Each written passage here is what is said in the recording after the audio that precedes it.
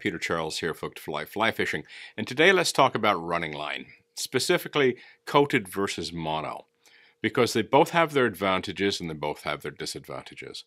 And people can have their preferences, and that's fine, but I think we should be aware of the impact it has on our casting and what are some of the issues between the two of them and why we would choose one over the other.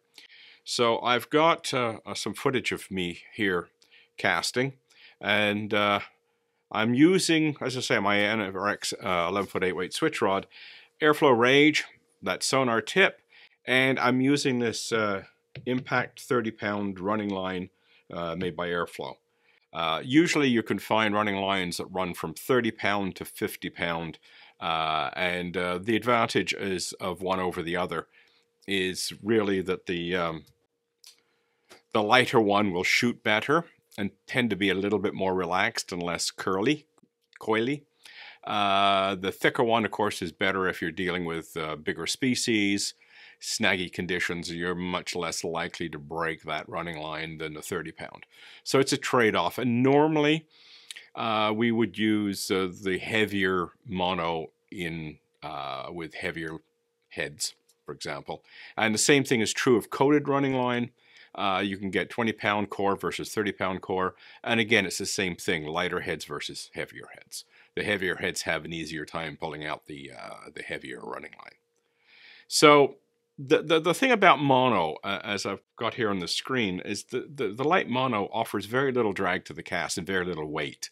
So when the head is flying out, it's not losing much energy to the mono as it pulls it out. So we can get a good cast. But it comes with a problem. Mono is very slippery.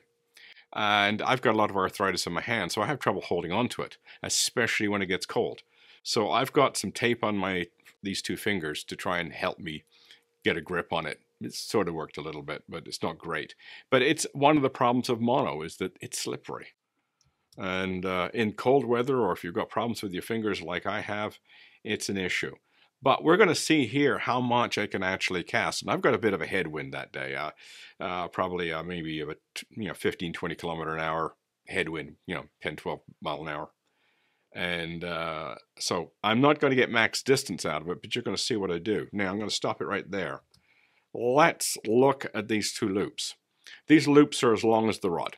So they're about roughly 22 foot each. So there's 44, 45 foot of running line off the reel right now in those two loops. You can see that just the tips of the loops are touching the water. And that's because the mono is so light. Gravity doesn't pull it down as much. So the current is just pulling it almost dead straight, and it's just the tips. And this is very good for when we're casting because we're not going to expend much energy pulling that mono out of the water. Now keep in mind, mono has a slightly higher specific density than water, so if you just let it sit in calm conditions, it will sink. But it will come out of the water relatively easy because it's skinny. So you can see the large loops I've got here, and I've only got two loops, and it prevents tangles. So you've got fewer loops. You can get away with fewer loops because the mono is so light. And because you're doing fewer loops, it's less prone to tangles. On the flip side, if you get a tight kink in the mono, you've significantly weakened it at that point. So, on the one hand, you get less tangles, but when you do get a tangle, it's potentially more damaging than with coated running line. So you can see the cast I'm going to get off, so I'll just do the numbers. Right now, as I'm standing there, it's about 60 feet from me to the fly. Because the head is 40 feet, I've got, 8 foot of mono on the end of it, and I've got, the running line through the rod and out of the guides and overhang. So roughly 60, 61 feet. And I've got 40 to 45 foot of mono loops there, and I'm casting into a headwind. So we'll see how that goes. And we get almost every bit of it out, and there's just a little tiny bit left. So that's about a 100-foot cast into a headwind. And that's typical of what you can do with mono because it offers so little resistance. You're able to cast further, even into a headwind. So Uh, Mono has that main advantage, its distance. And it's simply because it offers less drag and less weight. Okay, here we got coated running line, and there's our problem with coated running line. It tangles easily, especially when it gets twists into it. And we can get twists in our casting. If we're not casting very well, it's very easy to get twist in the running line. So here I had a great cast, and I've got an ugly tangle that went right up into the guides. Now I'm going to have to pick that out and untangle it. The good thing is it's not likely to damage the line, even if it's snug. So when you're going to have to cast with the coated running line, be aware of the fact that you can, if you're not casting well, especially if you're doing a lot of sort of this rolling sidearm motion, you'll see sort of people sort of rolling in a sidearm cast. That'll can tend to put twists in your running line. The way to get the twists out is take the head off and let the running line dangle in the current. And as it dangles in the current, it'll relax and start to take some of the twist out. And then when you wind it back in, you hold it tight and the twist will come out of it. So once in a while, you're just going to have to do that with coated running line. You just, get the twist out of it. Just stand in current, let it dangle in the current, wind it back in, the twist will be gone. But once you start getting tangles, and twists, I should say, you'll start getting tangles. It's inevitable. So it's the life with a coated running line. And in order to reduce water drag, I have to carry more loops. So if I carried a large loop with mono, because of its weight, a lot of it will be sitting in the water. So when it comes off the water, there's more drag. So the way we try to get around that is to carry more loops and have the loops a bit smaller, so there's less of the running line in the water. And so that's what I'm doing here. I'm carrying about half a dozen loops, but you'll get this interference. Even though this doesn't tangle in this particular cast, you still get this interference, which creates drag when you're using lots of loops. So this is another reason why coated running lines don't go as far. So in a typical wading situation, I'm talking about ankle deep like I am here, 50 to 55 feet is about the maximum I can carry off a coated running line off the reel. And usually I'm working more around about 45. If I don't really need that super extra distance, I'll go with 45 just to minimize the chance of tangles. Where if I can hang on to the mono, I can run 60 to 70 feet of mono off the reel without any problems and not worry about the tangles either. Unfortunately, I don't have any footage of it, but I was out fishing a few days earlier, and I wasn't dealing with the headwind, and I had upwards of 70 feet of mono running line off the reel without any difficulty. So you can manage more running line when you're dealing with mono, as long as you can hang on to the thing. So here's a decent cast, goes out no trouble, and we'll just put another couple of casts in there. And this is one of the things I do with coated. I'm doing pulls that are roughly close to 3 feet, around about 3 feet. And I've 1, 2, 3, 4, 5, 6. That gives me one big loop, and then 5 pulls, then 4 pulls, then 3 pulls. So I've got staggered loops. They're not all the same size. If they're all the same size, they'll interfere with each other even more. So you're reducing your odds of tangles if you use a staggered approach.